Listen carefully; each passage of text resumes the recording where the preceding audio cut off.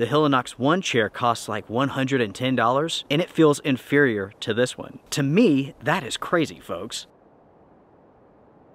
My friends, welcome to this episode of the Outdoor Gear Review. I hope you all are doing well. Over the last couple of months, it's come to my attention that NatureHike has some new chairs out on the market. So after looking around, I found that the company did in fact have 3 new chairs. There's 3 separate models. One is like an overlanding chair, then there's a backpacking chair, and then they also have a high-backed backpacking chair. Out of those 3 models, the smaller backpacking chair caught my attention. So I went ahead, purchased it, and here we are today. The chair that I'm talking about specifically is what the company calls the YL08 Small Moon Chair. As far as the design goes for this chair, it pretty much matches most backpacking chairs that are out on the market, with one exception. Well, 2 exceptions actually. The size of this is rather small, and the weight of this is rather low. When you compare this to a TOGR chair, while the chairs are virtually the same size as far as like seating position goes and so on, this chair features a smaller pack size, and it's also lighter weight. When you compare this to a Hillinox Chair 1, the size and the weight are almost the same, but this chair costs significantly less. To start off here, folks, let's take a look at the storage bag itself. We have a grab handle on each side. These loops also allow you to attach this to the chair itself as a sort of pouch underneath the sitting position. To open this up, we have a single zipper that goes across the top, and you also have a zipper pull.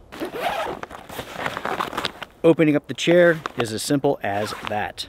The first thing that I will pull out are the optional feet that are included. The company calls these anti-sink feet. You can attach these to the legs, and hopefully you won't sink into the mud with these on.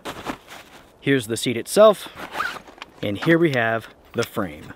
In addition to the frame, we have this elastic loop that goes around it to hold everything into place. It does an okay job at this. As you can see here, it's pretty loose, but it does work. Putting the frame together is what you would expect with a camping folding chair. Basically, you just slide the pieces into place.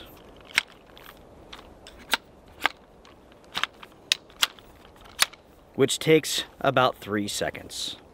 Putting on the seat is very simple. You have the logo up at the top. Basically, on the back side here, you have sleeves, and these go over the poles.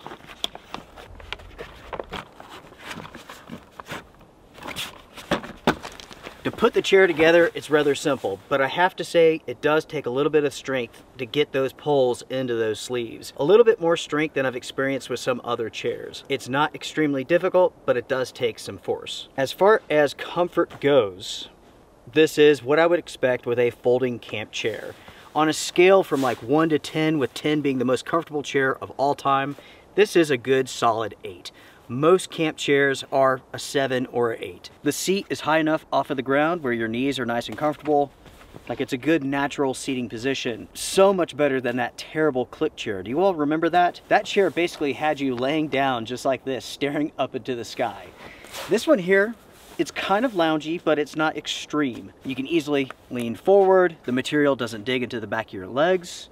So as far as a camp chair goes and comfort goes, this is hitting on all cylinders. It's not doing anything wrong. Before we put on and try out the anti-sinking feet, let's go over some stats real quick. When it comes to this chair, it is available in 2 colors, green and also a yellow color that's somewhat like brownish. It's a unique color. I actually like it. It's like a tannish yellow brown combination that looks quite good. What I have here, of course, is the green version, and I really like this. This is a nice color green. It comes with a gray and red frame along with black reinforcement hardware, and the NatureHike logo is a tan yellowish color. Speaking of the frame, this is a 70-75 aluminum. When it comes to the seat, the fabric, that is the 600 denier Oxford. In addition to the polyester fabric, we have some polyester mesh on both sides of this seat, so you do have good airflow and breathability here. The stored dimensions, 14 inches long by 4 inches thick. When the chair is set up, it stands 28 inches tall. It is 16.1 inches wide. It is 14.6 inches from the ground to the bottom of the seat. At the top back, you're looking at 21.3 inches wide. The seating depth is 12.2 inches, and as far as width goes there, it is 15.5 inches. Now everybody, let's go over the weight of this chair because it is impressive.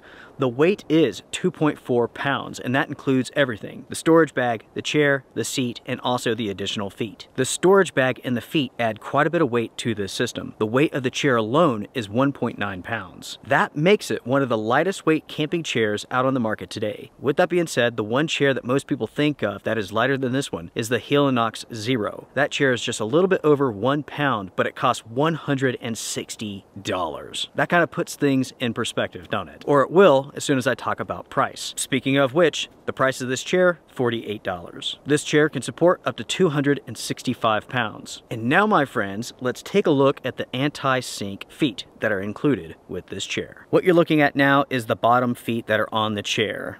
What we have here are the 4 anti-sink feet. Each one of these feet will look just like this. So they feature a round textured bottom. There's some jimping that goes all the way around. And this is where you put the foot on the chair inside of. Let's see how easy or how difficult this is. So you take the feet, and basically you just pop them on. That's fairly simple.